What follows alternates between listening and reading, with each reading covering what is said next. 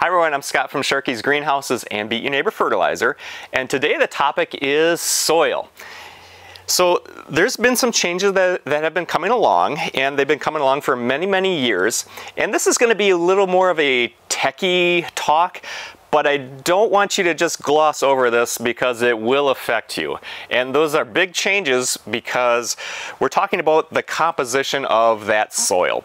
So for many years, we've used peat moss as one of the main components of soil. And peat moss comes mostly out of Canada. There's great big millions of acres of these peat bogs that they harvest, and it's kind of a cool process if you've ever seen how they do it. They have great big machinery. They're basically gigantic vacuum cleaners that suck up the peat moss, and then they import it into our country, and that peat moss is used in our soil.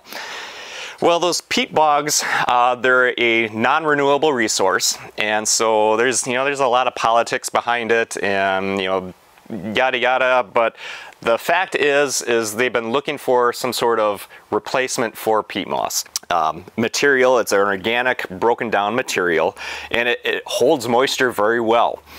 But again, with the depleting of those peat bogs, they've had to kind of change. So a term that you're going to hear a lot of is Hydra.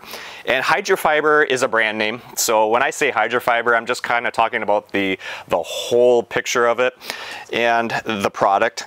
Hydra is a wood-based product. So it's southern yellow pine, and they shred it up. So you can see the difference between the peat moss. It's really light and airy. And the Hydra is much more dense, and it's darker, and it's a little thicker. It's a little more strand-like, but there's a definite difference, and you can really tell how it holds that water. That Hydra really holds the water. We use mostly Jolly Gardener in our greenhouses, and I was like, time out, I don't want to change. I'm like, well, too bad, the change is coming. So I've had to be very vigilant. So if you hear nothing else of what I say, I want you to take this word and go with it. Vigilant. You're going to need to be vigilant when you're watering your hanging baskets and your containers. And that's a good thing, all right? It's always good to be vigilant of watering, because watering is one of those things that many people get wrong. So it's good to go into this year with vigilance. And you know what? This Hydra really holds the water. So the Hydra can hold 7 times as much water as the peat moss. So that's going to help some people, and it's going to hurt other people. So if you typically overwater, it's going to hurt you. So you're going to have to be very vigilant on your watering. You're going to have to check those hanging baskets, those containers, and I went through and I watered 2 days ago. This hanging basket is heavy.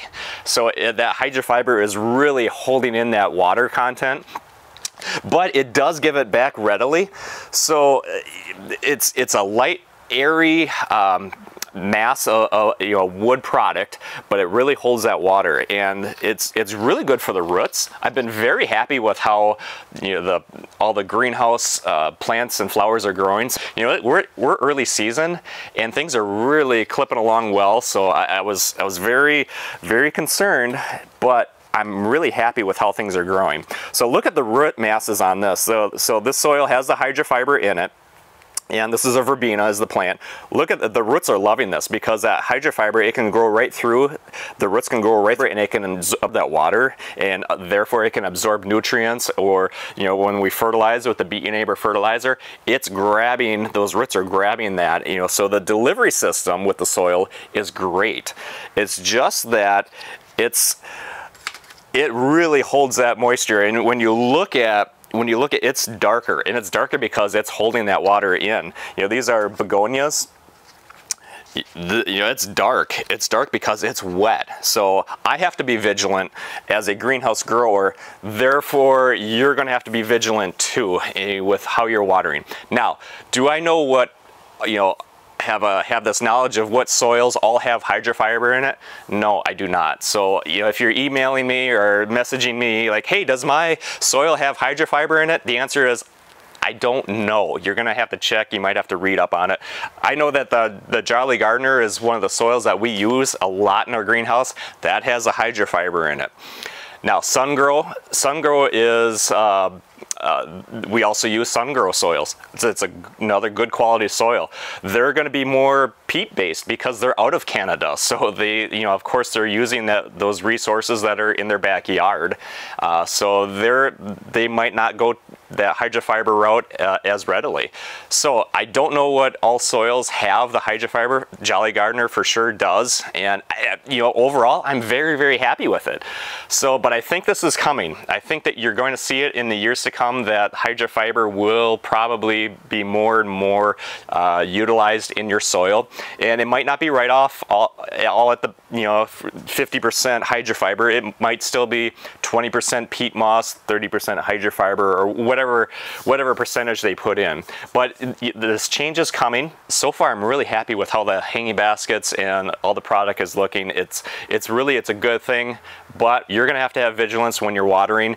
That Hydra fiber does absorb that water and holds it. So if you overwater, you're going to have to be careful, because yes, you can kill your plants by overwatering. You can kill your plants by underwatering. So if you're an underwaterer, yeah, this is going to be a walk in the park for you, because all of a sudden you're going to have that help from the Hydra fiber is going to hold that moisture and give it to the plants. If you overwater, you're going to have troubles. So being vigilant is a good thing. That's always a good thing to have that knowledge and to really check on your hanging baskets, your plants, your containers. So we have a lot of information. We have a lot of blog articles on our beatyourneighbor.com website. Go there, be sure to go there and check that out. And if you're liking our how-to videos, please give us a thumbs up and be sure to follow and subscribe to our channels. So have a great day. Thank you.